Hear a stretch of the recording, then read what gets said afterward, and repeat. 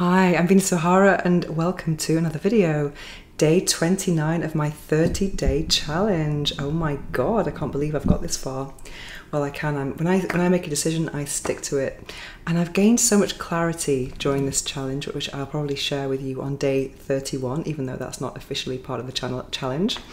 Today I want to talk about foreplay. Someone asked yesterday, how long should foreplay last? And I thought, what a great topic, such a great topic to discuss. I think it's from David again. Hello, shout out to David. You've been giving me so many ideas. It's wonderful. Doing half the work for me, thinking of the content. So how long should foreplay last? Well, I think there's no set formula. It's not like it has to be so many minutes. And also I really don't like the term foreplay. It's like saying that penetration is the main course and foreplay is the starter. And that's not how it should be. I think part of the problem when sexual, let's say, communication is failing and pleasure, etc., is because we define sex with penetration and that's not how it should be. I think penetration is wonderful, but it shouldn't be the kind of like, oh yeah, let me just touch you, make sure you're wet, and let's just go for it. Because when you spend so much time on the penetration part, it can get very monotonous, like in, out, in, out, in, out. Am I going to come now? If I stop now, it's going to feel really awkward. You know, that kind of thing. I just find that really monotonous and boring. So I think it's really good to really enjoy foreplay, what we know as foreplay, as much as possible.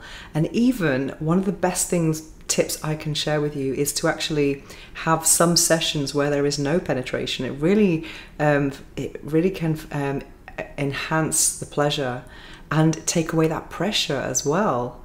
So it's really fun. I'm saying really a lot today.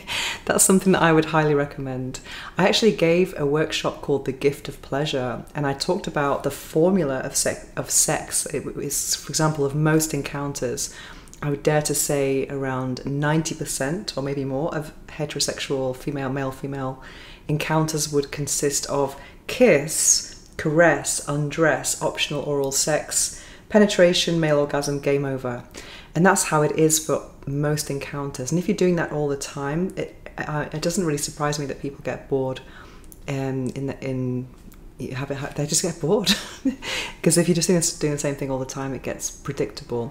So I would propose changing it up, maybe taking a few of those things out of that formula, penetration being one of them, and really focusing on other things such as focusing on discovering erogenous zones, tickling, or for example mutual massage. That can be a very nice way. Or just being, let's say, one partner being the giver and just the other partner receiving all this touch and then giving feedback. So many ways to enjoy someone's body, and then you can actually communicate more what your desires are. So in terms of if you're going to go for the classic foreplay, caress, kissing, and manual oral stimulation before penetration, then I think it's important to, given the fact that most females do not have orgasms during penetration, I think it would be good to focus on the female pleasure and make sure that the female partner has had an orgasm before penetration happens. That's not something that's, a written rule, but I think that's a pretty good idea, something to work, to aim for. But in any case, you have to kind of always keep up with that communication, and yeah, so that you know that you're doing what the other person wants. And there are many tools and resources for actually sharing or communicating your desires with the other person, which is lots of tools online about sexual compatibility. And it's also I just read something really interesting today in a book that I'm going to interview the author next week, and it's all about different parts of sexuality. Let's say if we talk about speaking, communication, you can actually say to someone, do you like dirty talk? Do you like being insulted? Do you like role play? So thinking about the words we use. Then thinking about the touch, how do you like to be touched? Hard, soft, and really having conversations about these things. And then about oral sex, what do you like? And also other accessories. Do you like sex toys? Do you like lingerie? Do you like blindfolds? Things like that. So having these conversations about all these different aspects of sexuality, of sexual encounters, can really be the best foreplay. Because talking for me is also part of foreplay, and that can be very erotic. And as I talked about yesterday, sharing expectations is also very important, and consent, etc.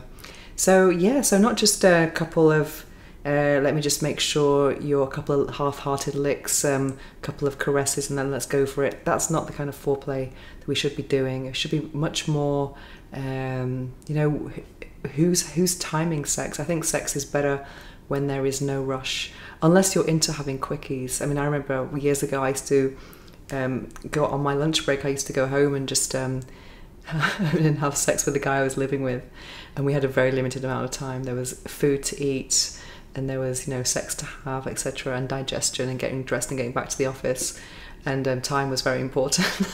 But in most cases, I think it's best to kind of have an unlimited amount of time for intimacy, and just enjoy it as much as possible. Yeah, so those are my ideas about foreplay. I don't like the term foreplay. I think everything is part of sexuality, from the kiss to the penetration to the oral sex and blah blah blah. So what about you? What do you think? How long should foreplay last? Do you have any tips? We would love to read them in the comment section below, and I'll be back tomorrow with tomorrow's video. So if you have any ideas for the next video, don't hesitate to write to me in the comments. Also, I've been reading some comments. I do have some ideas for future videos. I think after this challenge I'm going to do Monday, Wednesday, Friday, and then keep up with that. And then I'm going to do a 30-day challenge on my other channel called The Orgasmic Lifestyle, if you want to follow me on there. And I'm going to do more lifestyle tips, and also I'm going to publish the videos from my podcast interviews, which are amazing. And yes, I'm going to focus on books, spirituality, nutrition, all the kind of lifestyle things that I'm also very, very passionate about. And there we have it. So thank you so much for supporting me on this challenge. And if you have anything to add on this video, don't hesitate to make a comment below. And if you have any ideas for future videos, don't hesitate to contact me at venus@venusohara.org or leave a comment. Thanks for watching. Have a wonderful day, have a wonderful evening, and hasta mañana. See you tomorrow.